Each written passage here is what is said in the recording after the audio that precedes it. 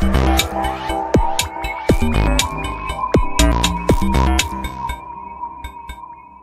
everyone, welcome to this psychology lecture series. In this video, we are going to talk about time series. Time series is a series of data points or observations either listed or graphed in time order. It is a sequence taken at successive equally spaced points in time. It is a sequence of discrete time data that happens at distinct and separate points in time. It is plotted using run chart or run sequence plot, that is a graph that displays observed data in time sequence. Time series data is a set of observations on the values that a variable takes at different times. A cross-sectional data is data of one or more variables collected at the same point in time. And pooled data is the combination of time series data and cross-sectional data.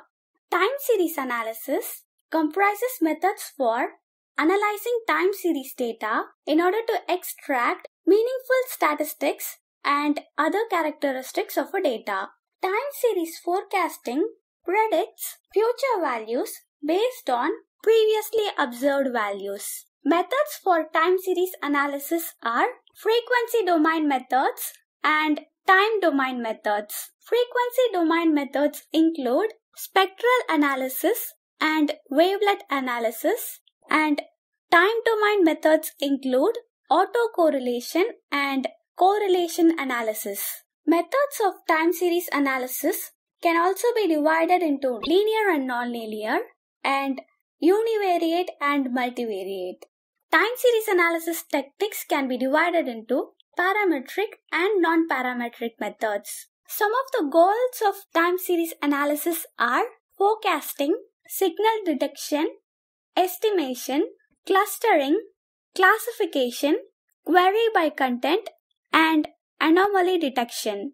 The common notation used for time series analysis is given below. This is a common notation which specifies a time series X which is indexed by the natural numbers. The four components of time series are trend, which refers to any systematic change in the level of a series, that is its long time direction.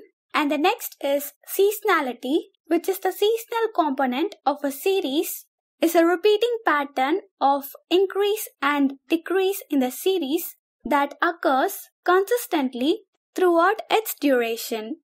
The next one is the cycles, which is a pattern of fluctuation, that is the increase or decrease that reoccurs across periods of time. The next one is the randomness, which is the irregular component that represents statistical noise and is analogous to the error terms included in various types of statistical models.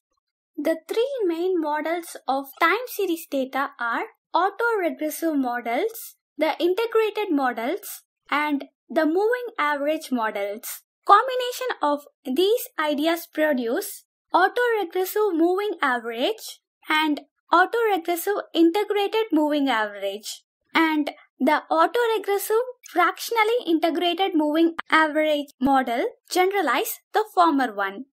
I hope you like this video. Please share these videos with everyone who are preparing for this exam, and don't forget to subscribe. Thank you.